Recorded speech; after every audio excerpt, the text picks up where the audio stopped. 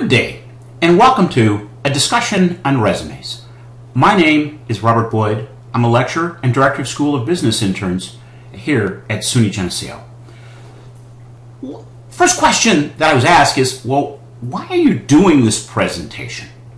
Well, the first thing is the School of Business wants you to be successful in finding both an internship and your first job out of college. Resumes are an evolving field, and there's no definitive right or wrong way to write them. I'm sharing the best practices of what has worked in the past 3 years. So what I'm going to share with you today has gotten people internships at great firms, has helped them get great jobs. So this is firsthand experience as to what I'm seeing. I also bring almost 40 years of hiring to the discussion, and I've looked at thousands and thousands of resumes and hired hundreds of people over the years. So what we're seeing is, I think, that which is effective.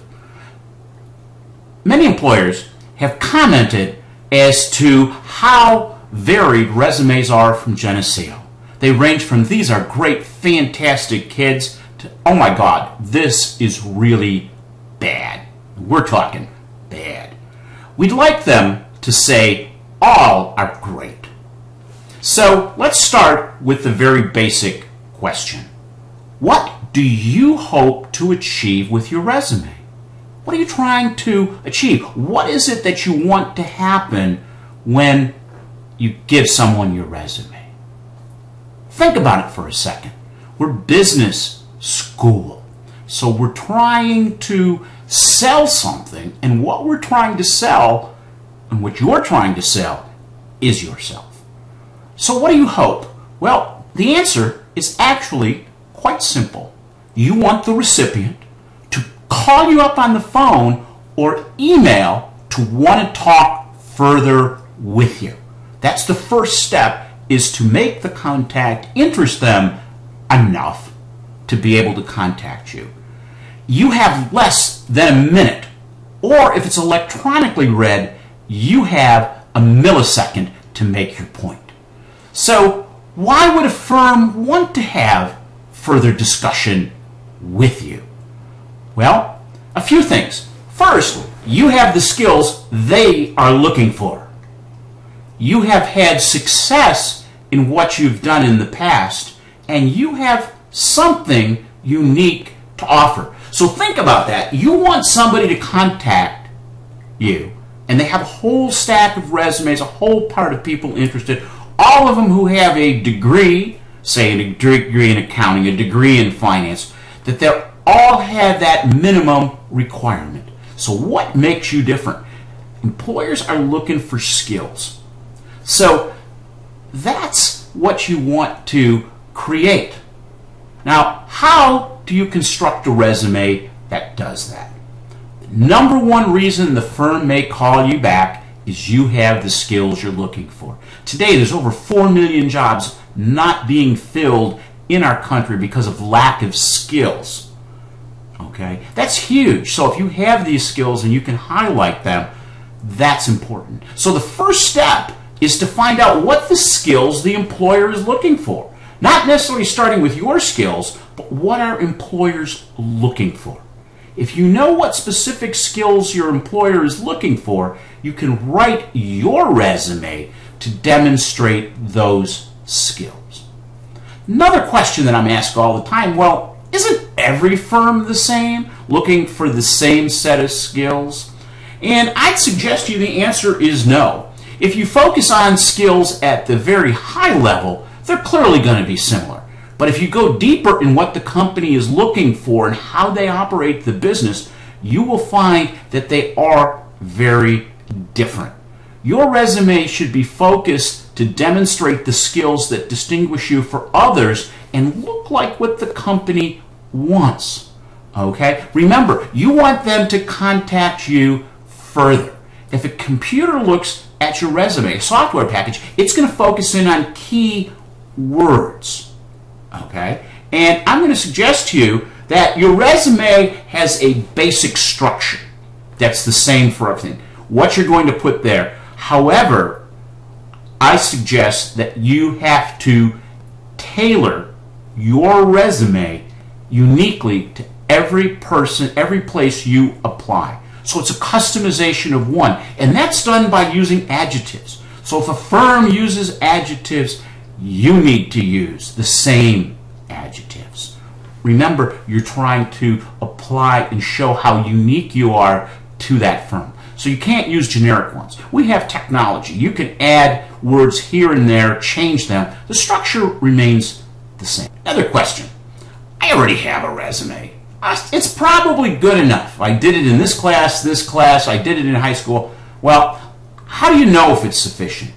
Let's check through the basics. First, is it one font throughout? Proportional fonts. Don't multiple fonts. Okay? One address. You don't need permanent in school. Nobody really cares. You should not have an objective. Think about this for a second. You're applying for a specific internship. They know that's your objective. That doesn't distinguish you. No relevant coursework. It doesn't mean anything, guys. If you have a degree in accounting, everybody knows what you're taking. If you have a degree in business, everybody knows what you're taking. That's not material. It doesn't distinguish you. Okay? If you did a research project that was published, then you can put that in. But that's not in relevant coursework. That's in experiences. Okay, no high school stuff. Okay? There's only one exception to no high school stuff, and that's unless you're an Eagle Scout. Okay? No other interests. Nobody cares. If you have a specific skill that comes through from an experience that you've been engaged in, that's okay. But other interest on their own doesn't distinguish you. Next one. Don't just simply say, I have Microsoft skills. If you have advanced skills, then explain how they're advanced in your experience. If you claim to have advanced skills, talk about how what you've done with them, that you've taken a significant amount of data, you've sorted data, you've used pivot tables, you use macros. Be specific, but do that in experience. Everybody knows how to use Office. Okay? It's the depth to it. And Excel, I would suggest to you, is one where you can distinguish yourself. Let's keep going with some of the basics as we continue. Okay? We only need 3 headers. One for education, experiences, and skills. And I suggest that you could probably drop skills if you're an effective writer. Remember, you are demonstrating your writing skills to this potential intern sponsor or employer. You don't need to use different kinds of experience. That is using space that can highlight you and not try to bucket you. You don't need to say work experience, relevant experience, academic experience, extracurricular experience. That doesn't distinguish you. In fact, it makes it look more confusing. Okay? You don't need to bucket your experiences. Take your experience and demonstrate what you've done in the skills. Okay? Is it your resume concise, or does it provide a lot of detail? There is a difference between a resume and a curriculum vitae. A curriculum vitae lists everything that you've done. A resume isn't intended to do that. Okay? Is your resume in proper English with appropriate punctuation, appropriate grammar, tenses? Okay? Don't tell your life story in chronological order. If it does, it's most likely way too long. What can you do to grab people's attention and say, yes, I want to look at it? The next, it needs to be in PDF format when you send it out. Okay? Because fonts and things in Word, when they can be imported into different scanning software packages, don't always come through. But a PDF gives you some very straightforward how it will look when someone opens it. Okay? So if you can go through your resume and answer all those questions, keep going. Then that's good. You've made it. Now, here's the next test. Read every sentence and every word and ask yourself, does what I wrote highlight a skill that you possess? Is it something that distinguishes me from others? Is there something makes me unique. If it doesn't, why is it on your resume? Is it just taking up space? You have the basics, who you are, where you went to school. But these are the three questions. So if you can't read your resume and say that every word addresses one of these three, okay, then it's too long. Don't confuse skills with activities, what you have done. There's a difference. Activities are what you've done. Skills are what you've used, and that's what employers are looking for. What kind of skills are employers looking for? Well, they're looking for well-rounded individuals, okay? But they're looking at some general things. Ability to work in a team. Ability to make decisions and solve problems. The next one, ability to plan, organize, and prioritize work. Okay? Make decisions, solve problems, plan, organize, and prioritize your work. Communicate verbally with people inside and outside the organization. Ability to obtain and process information. These are the process skills they're looked for. So you can talk about what you've done and highlight that you've used these skills and developed them. We all have skills at different levels. Some of them are well tested, and others of them, yeah, we have them, but they haven't been tested under fire. What are some of the other ones? Ability to analyze quantitative data. Technical knowledge related to the job. And technical is not just understanding the theory, but how do you take something theoretical and make it applied. Proficiency with software, computer software programs. These can be ones that are specific, the general ones, the Microsoft Word, Excel, but it can also be specific programs in your field of study. The ability to create and or edit written reports. Your best evidence of your ability to do this is your resume. Ability to sell and influence people. Influence people being the key there. How have you influenced people? So these are the skills. So you got to ask me, well, why are these skills? Well, we're in a new economy today, and there's a new set of expectations that people have, employers have, businesses have. The nature of work has changed over time, and it's changing at a rapid rate every day. In the old economy, there was control. Now we're distributed. Autonomy to collaborative. From incremental to audacious. From authority to beliefs. From shareholder to stakeholder.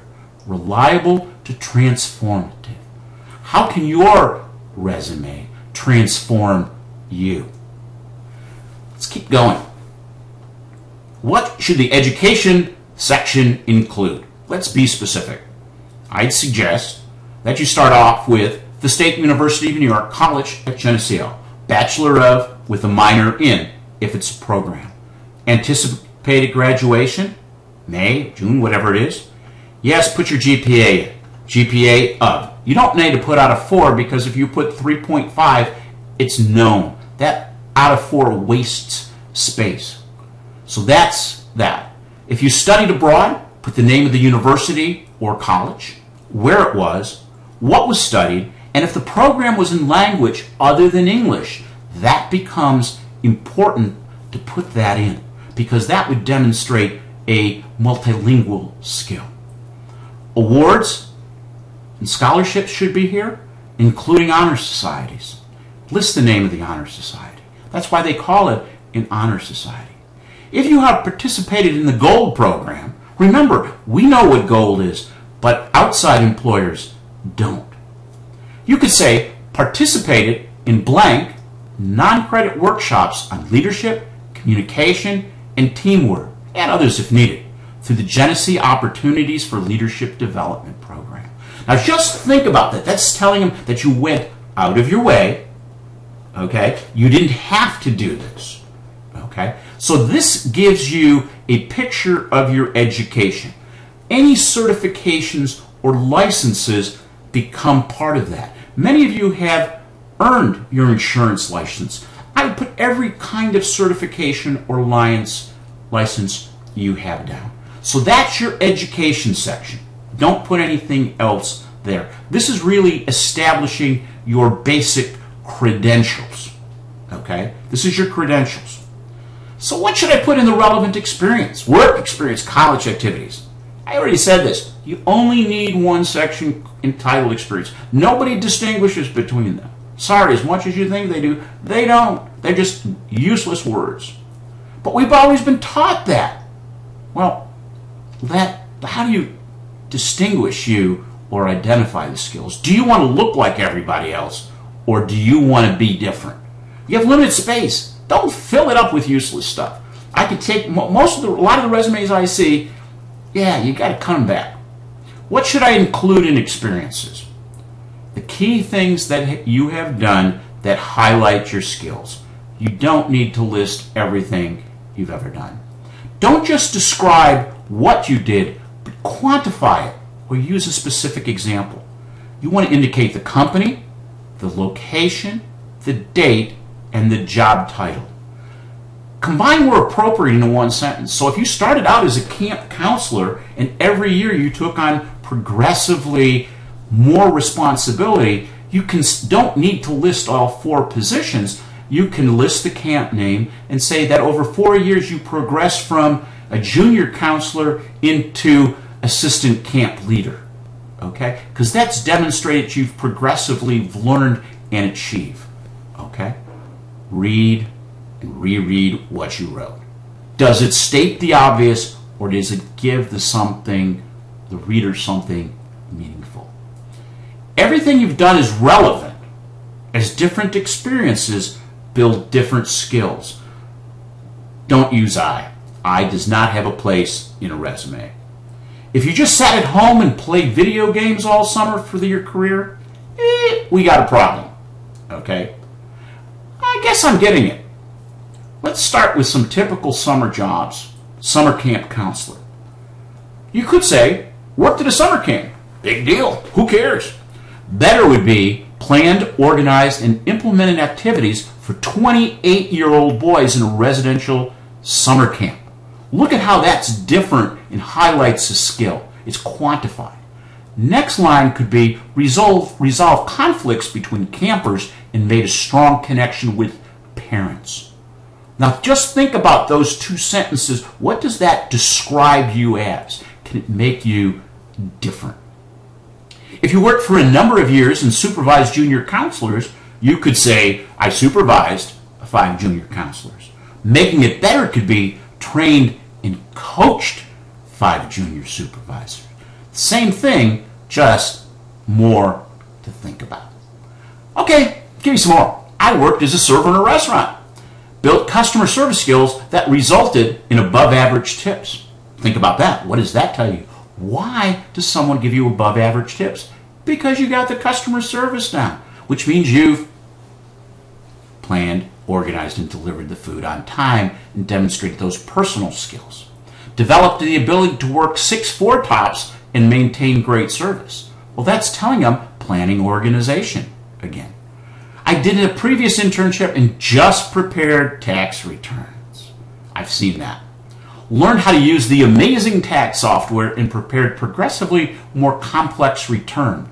By the end of the tax season, completed 50 tax returns. See where we're going? I did a previous internship where I just did worksheets and models. Yeah, what did you do? Utilized Excel macros to import 5,000 data items from Telemet, then developed a model using pivot tables and what-if analysis. See how we've demonstrated your skills. We just didn't say you have Excel skills, but you're demonstrating them. I participated in a lot of campus activities and community service. How could I share that? A few examples. Phi Kappa Chi fraternity, treasurer, education member. Managed the financial affairs of the fraternity, including cash, dues, and budgeting for 75 members in a $5,250 budget. Very specific what you did, but it demonstrates skills. Participated in 5 fundraising events that benefited local charities. SUNY Geneseo men's varsity lacrosse team, when you did it, honored as Sunyak Rookie of the Year and organized teams' community service activities. International Business Club organized events to bring speakers to campus and visited local businesses. Okay, I'm getting it. What do I do next? Create your own unique resume. Throw your old one away. Start with, what job would you like? What are the skills that are needed for that job? What skills do you have that make you right for the job? How are you going to communicate that you have and demonstrate that you have them? Develop your education component. That's straightforward for everybody. Develop your experience. Read it out loud to yourself and others. Review it with your advisor. You can come review it with me. You can review it with mentors, with friends, with family, alumni. They're happy to help you. Get input. But keep asking yourself, does it highlight my skill? Does it make different? Continually improve it. Thanks for listening. If you have any questions, feel free to email me, boyd@geneseo.edu, or stop by during office hours in 102 South Hall. Thank you and best wishes for creating the great resume that will give you the internship and the future career that you would like.